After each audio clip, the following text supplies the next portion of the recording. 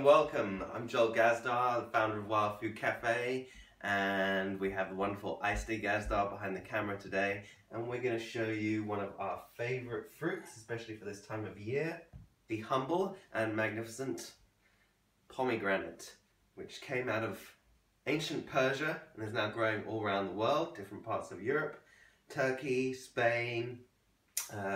Very popular in California, grows really well there. We have some massive ones today. They happen to be Turkish. They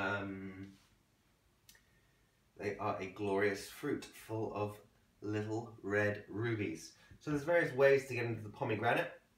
We're going to explore some of the ways to release some of its treasures today rather easily. I'm sure many of you have experienced less than effective ways of getting the goodness out of a pomegranate.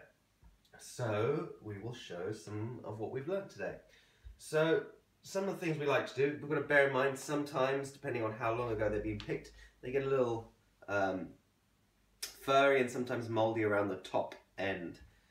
So we can choose to chop off that top end. First, it's always good to either give your pomegranate a roll around and hear it. I don't know if you'll be able to get in close with the microphone and hear us breaking away and softening up and loosening the pomegranate seeds from the skin. So give it a little rock around, loosen everything up. Now, one of these huge pomegranates is more than enough for a few people, but we're going to make this as our lunch today. Now, today we're not just juicing a pomegranate, we're blending a pomegranate. So this is like a pomegranate milk as well as a pomegranate juice. And of course, the milk aspect coming from the fact that by putting it in a powerful blender like a Vitamix and blending it really well, we're going to be releasing the creamy milkiness from the seeds within the kernel. Now these pomegranates, we have put them in the refrigerator to cool down. Now the reason we've done that is that we're going to blend them really well in the blender, and in a really powerful blender that creates a bit of friction and heat. And we'd rather keep our pomegranate juice cool for both the deliciousness of the flavour that it is when it's cooler, and as well as the fact that we want to preserve as much of the nutrients as possible that may otherwise be ruined by the heating. So another technique, apart from rolling it round on a nice hard kitchen counter, gentle spanking all the way around, just to loosen everything up, help the closely snuggled kernels come loose. We don't want to hit it too hard, we don't want to waste any of the precious juice and spill it everywhere, we just want to loosen up some of the kernels. So I'm going to slice off the top, that sometimes can be a little bit moldy depending if you're in a country where pomegranates grow fresh. I'm doing my best to not cut into any of the kernels. As we can see, the beautiful grenade full of rubies is there. Now the pomegranate comes in sections. It usually comes in about 6 sections. You can see where the ridges are. So I like to cut just about 2 millimeters around the pomegranate on its axes. I might also cut off the end, which just makes it a bit easier because it's rather hard and dense. So I've got one there. So I'm just, again, cutting in 1 or 2 millimeters deep into the pomegranate so that I'm not spilling too much of the juices. Now occasionally you might come across a pomegranate where a section of it has gone a bit moldy inside. I'm going to cut around the equator as well, again, just a couple of millimeters, just to cut the rind. Now, probably best to do this over a bowl, depending on how accurate your cutting has been, just to not waste any of the kernels. So as we can see here, look at that, they're all beginning to come loose. So section by section, we should have about 12 sections, so 6 along one axis, and then we've cut it around the equator as well. So if we can just loosen these up, you see all the kernels begin to come loose. And it's then you just follow with your finger or your thumb along the fault lines, so to speak, gently just caressing them and encouraging them to come loose. effortlessly. Now, if this is not color therapy, I do not know what is. So, if we're wondering about nutrition, what better nutrition than vibrancy, than color, than juiciness and the electricity? These little pomegranates are like powerhouses, and each of these little cells, these little kernels, are membranes. They're each little batteries storing electromagnetic life force from Mother Earth, and we are going to make great use of them today in a smoothie.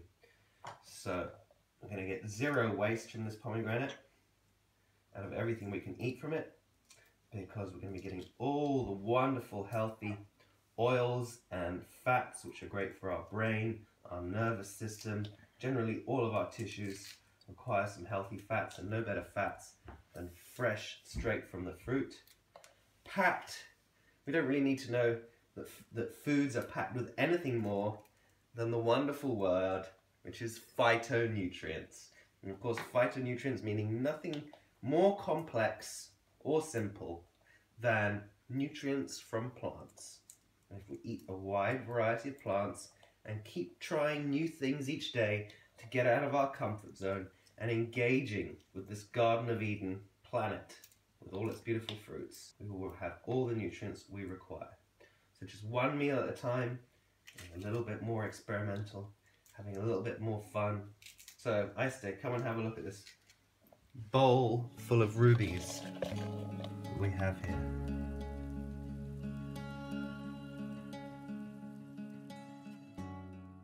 Okay, here we see we have 2 pomegranates worth of rubies. Look at this goodness. Oh. As you can see, we've taken out more or less all of the white bits of membrane or pith. There are denser bits, there are harder bits like this, and there's very thin papery bits like this. This is actually an excellent medicine, anti-parasitic, etc. It is extremely bitter, these little white bits of skin. So generally when eating it, we take them out, but you can leave a tiny little bit in. As you see, there are a few little white bits in there, and that's going to add some medicinal quality when we blend it, but it is very bitter, so we don't want to leave too much in there. So this recipe can be as simple as blending these pomegranate kernels,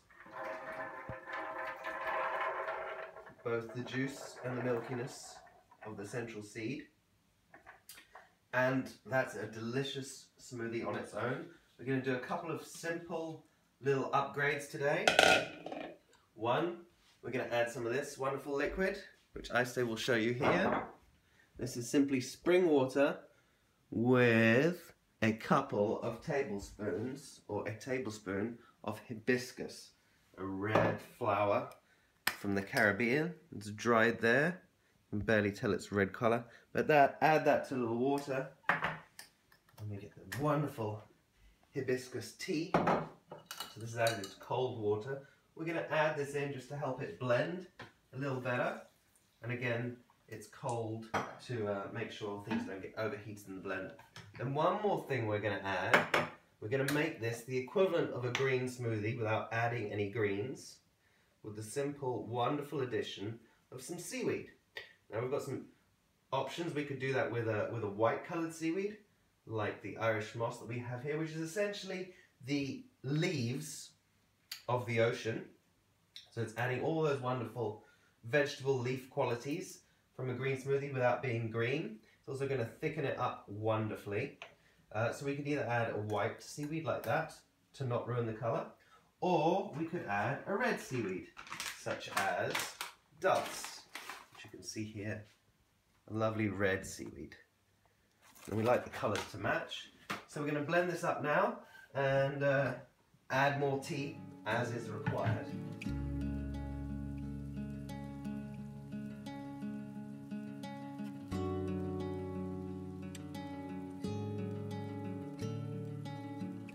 Thick smoothie. I'm going to add a little bit more of the rest of the hibiscus tea, and that's good to go. Depending on the sweetness of your pomegranates, some tend to be a lot sweeter than others that tend to be more sour and astringent.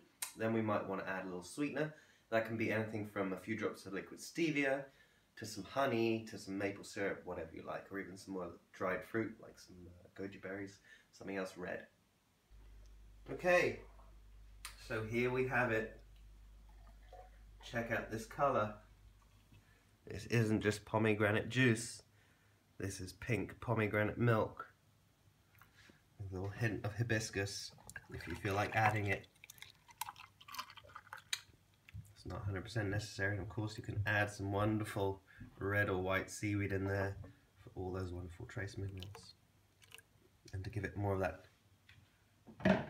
mineral rich smoothie edge. So I know Iced would simply not be able to enjoy this smoothie without her prerequisite straw. So here we go. Prince of Persia's pink pomegranate delight. Okay, so pomegranates. Little treasure chests full of rubies. Do we think this is going to nourish us with divine nutrition? Pomegranates, one of the few fruits to be mentioned in many of the ancient texts. Pomegranates bursting with antioxidants. If you want to have the best pomegranate juice in existence, make your own, and don't just settle for pomegranate juice. Have pink pomegranate milk smoothie with all the goodness of the season there, all the good oils, all the good fats to help you feel invincible. This inevitably will nourish every little bit of you which would love to be nourished. There's much folklore about the medicinal benefits of pomegranate for the breasts, for the ovaries, for the testicles, for the lungs, for the bones. Feel free to look up whatever scientific studies you like on the Google.